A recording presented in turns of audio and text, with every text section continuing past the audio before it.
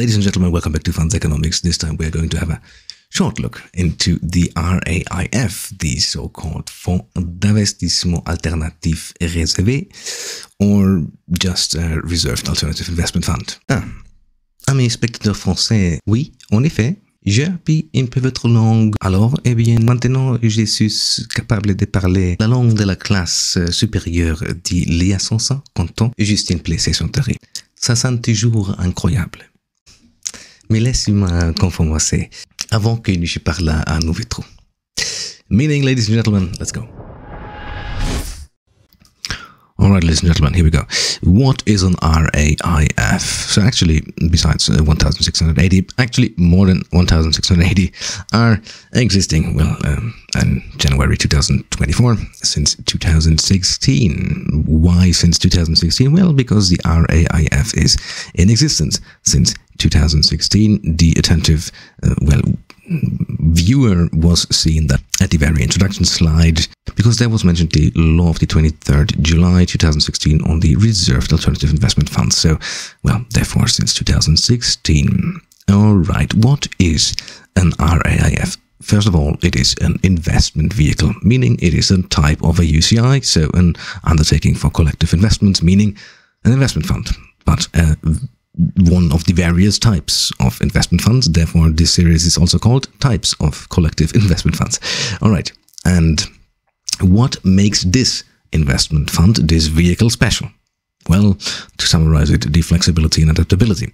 Why so? We will find out in a flash. So, the legal forms, just to cover that up front, are the SICAV, so with variable capital, and the SICAV with not variable capital, but with fixed capital. Then we do also have the option for the FCP, and then it is, of course, in a contractual form.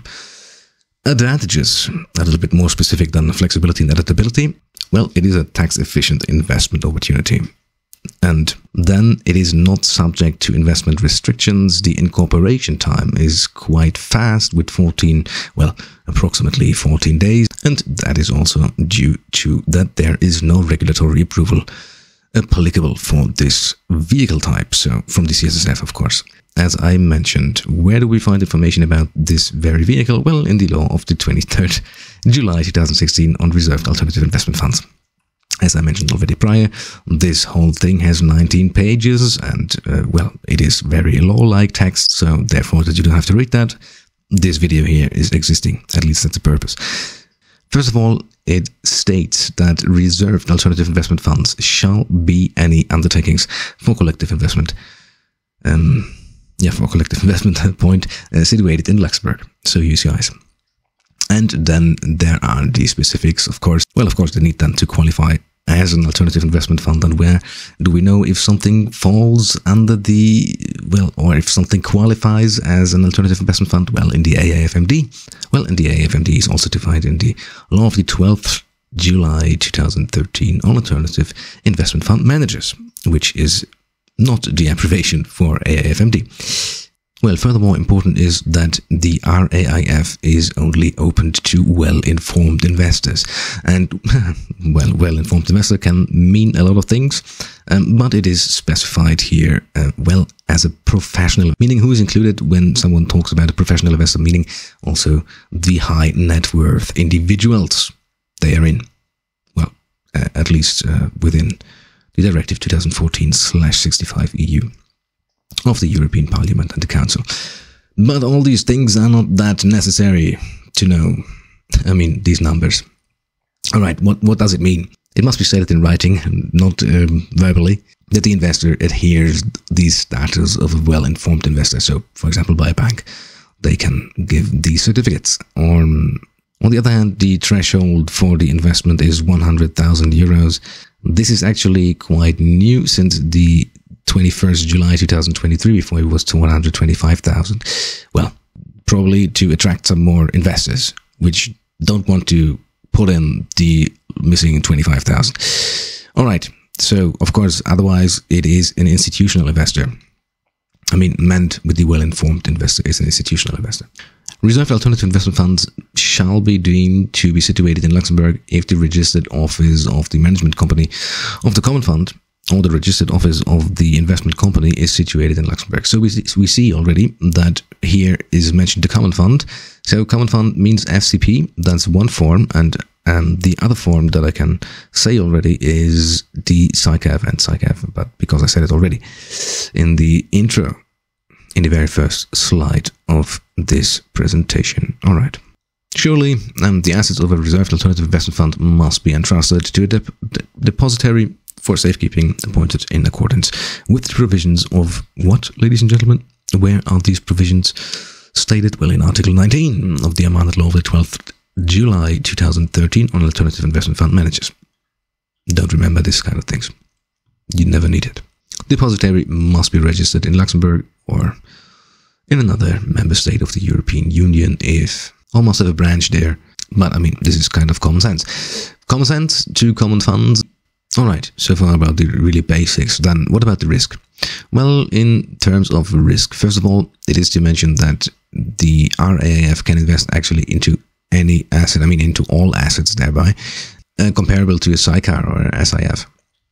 However, the RAIF offers actually more flexibility throughout the life cycle of the whole fund. For, as I mentioned already before, there is no need for product approval by the CSSF, which one should note that is the Luxembourg Supervisory Authority. And, well, subsequent changes to documentation such as investment policies do not require approval as well. Of course, it is applicable that they do have an annual report as well as an PRIIPS, so a KID in place, well, which is similar to the prospectus. All right, it's the slim version of a prospectus. Also, kind of an advantage is that the RAIF structures, however, they can be converted into an SIF or SICAR through an appropriate approval process even after the establishment. So it is therefore also quite flexible. This is not possible with just every fund structure. In terms of risk, as I started to talk about it already, we do know that the RAIF can invest into all assets, in all asset classes, and thereby, of course, accolade access to real asset investments. That is quite nice. What are these real assets investments? Of course, yeah, well, real estate, infrastructure, commodities, I mean, natural resources, all this kind of things. For example, in UCITS, this is not an option. I mean, for example, the natural resources. Forget it. You can't do that. So when real asset investments are high in demand, especially for institutional investors, it makes it way easier for asset managers to quickly offer their investment strategies. Well, I mean, when the corresponding market opportunities are given, of course. Okay. As I mentioned also in the very beginning, time to market is quite short. It's 2 months short, I mean, approximately. I mean, of course, after the structuring phase, which should not be just taking 1 day. But this is quite a benefit for, this is super fast. So the administration in Lux requires approximately about 2 weeks for this process in comparison to SICAR SIF. This is 2 months faster, and thereby it is quite a flexible investment tool. All right. Regarding to the risk again, circular CSSF 07309 is applicable here. Well, in case you do know about the CSSF circular, then you're good. But I don't think so, because it's useless to remember these kind of things. Therefore, we do have the internet. But it might be a good thing to know that is applicable actually for risk spreading for SIFs, but they are also applicable here for the RAIF. And, well, they do say, you can find that in the SIF video probably, but they do say just the most important things here: not more than 30% of the assets or commitments to subscribe in securities of the same type issued by the same issuer, and short sales may not in principle result in the SIF holding a short position in securities of the same type issued by the same issuer representing more than 30% of its assets. So it's actually the same just for short sales in these regards. So Article 43, for example, states that reserved alternative investment funds must have the accounting information given in their annual report audited by a réviseur des entreprises agréées. So these are regularly, well, people doing the accounting information, and thereby, I mean, like, checking if all the balances are right, and that is usually an audit firm. Well, About tax provisions, we do have the very nice rate of 0.01%, which is the subscription tax. That is actually stated in Article 46. That's the rate of the annual subscription tax payable by the reserved alternative investment funds. Well, that is kind of nice. Of course, there are exemptions which you do find actually in the 2007 law. There are, of course, exceptions applicable which do refer to the SIF law from 2007.